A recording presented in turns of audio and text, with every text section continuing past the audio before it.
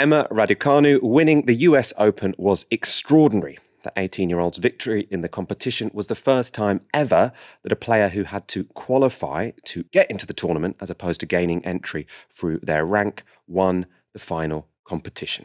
Just 3 months ago, Raducanu was ranked 338 in the world. In her first Grand Slam this July, she made the 4th round, and the rest is history. However, Raducanu's win hasn't just been celebrated for its incredible sporting merit. Due to her immigrant background, Raducanu was born in Canada and is of Chinese and Romanian descent. It's also served as fuel to the political take factory. Responses ranged from the anodyne, like this from London Mayor Sadiq Khan.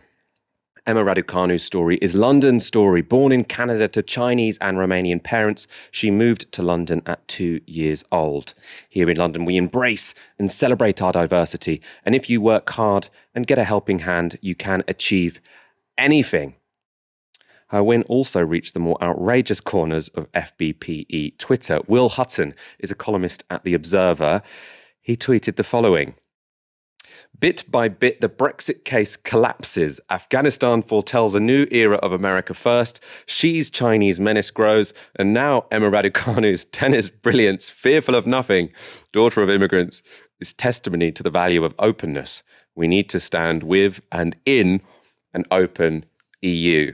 So Emma Raducanu winning the US Open is evidence that we need to rejoin the European Union. This guy's considered quite a serious thinker, author of multiple books. For a while, he was head of a college at Oxford, I think, and a regular columnist at The Observer. When it came to online controversy, most debate was prompted by those celebrating it who were deemed to have no right to.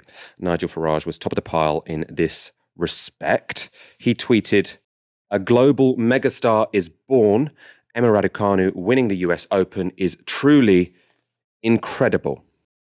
Unsurprisingly, that tweet got ratioed because of Farage's previous statements about migration, and in particular, his statements about Romanians. David Lammy tweeted, "Emma Raducanu is half Romanian. Here is one of the countless stories that demonstrate the immense value migration brings to the UK. But you said, I wouldn't want to live next door to a Romanian. You have no right to piggyback on her incredible success." Dr. Shola Mozshogbamimu, she tweeted, "Forgot she's half Romanian and Chinese, Nigel. A xenophobic, racist hypocrite would kick people of Emma Raducanu heritage and talent out of UK without second thought. Nigel Farage is shameless on Emma Raducanu. Victory when he won't live next door to Romanians and constantly demonizes immigrants." Ash, I want your thoughts on this. This has become familiar, especially it seems this summer, that sporting victories end up being a moment for lots of people to make political points, especially when it is people who are of immigrant background, often second or third generation when it came to the football, who are then made as examples of why immigration is a good thing, why multiculturalism is a good thing, and then also from the right for, I suppose, very cynical point scoring. What do you make of it? Is this well-meaning people making a reasonable point, or is it an odd way of doing politics, let's say?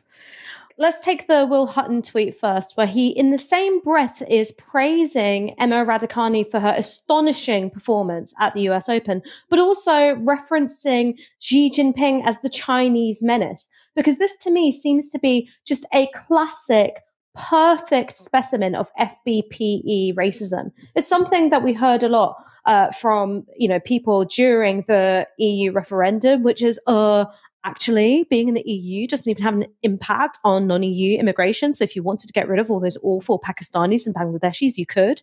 Or after Brexit actually happened, being like, oh my God, it's so unfair that, my lovely Italian barista, has to apply for settled status, but, any old Indian could come to this country, right? There was a lot of that within the Remain site, something which, really alienated me from other people who voted Remain, was the sense of ranking of different countries, different backgrounds, in order to make the point that you wanted to make about EU immigration. I think that Will Hutton's tweet falls into that trap. Of course, what Nigel Farage is saying is completely hypocritical. But that hypocrisy, when it comes to the good immigrant, the one who excels in their field, the one who puts their head above the rest and does so in the name of Great Britain and glory to the flag, that's always been something which racists have been quite comfortable with, not just celebrating, but sometimes appropriating. It's also a way for them to demonstrate of like, hey, I'm not a xenophobe. I don't like, I'm not a racist. I really celebrate immigration when they pull off a once in a lifetime sporting achievement. So I think that that vein of hypocrisy is pretty well established when you think about British political discourse. And then I think you've got the third thing that you were talking about, which is this a good way to think about the politics of sport and the meaning of, BAME and immigrant excellence when it's happening on the public stage? And I think we've got to draw a bit of a distinction between when sports stars of color, or cultural figures of color more generally, are speaking out against racism and are politically expressing themselves in a very explicit way, which is what we did see with the England football team, the commitment to taking the knee. It's something that we've also seen, for instance, with Lewis Hamilton in Formula One, where the murder of George Floyd was really a catalyst for his outspoken turn, where before he was much more of a guarded kind of sports star. And someone like Emma Raducanu, who hasn't yet said, this is how I want to engage with the world. This is how I want to think about not just my own ethnicity and my heritage, but also what I want that to mean and what kind of political work I want that to do. Because when you take that outside or beyond somebody's own hands, I think we then fall into this quite pernicious trap of the good immigrant again, which is you abstract and dehumanize. You take this human being who's got a rich wealth of experiences and thoughts and heritages and influences that they're pulling from, and you flatten them into a symbol of either the kind of nation you want or the one that you don't want. So the good immigrant is, by necessity, by the way in which we construct this image, just the flip of the bad immigrant, right? Both are dehumanized and de-individualized. So I think that we do have to be wary of extrapolating further and saying, and this is the political meaning of Emma Raducanu. Well, of course she says something about this country and the fact that this is a diverse country where the fastest growing ethnic background is mixed heritage people. That's a change that's happening to this country. And we're going to see that reflected in sports, popular culture, politics, and more.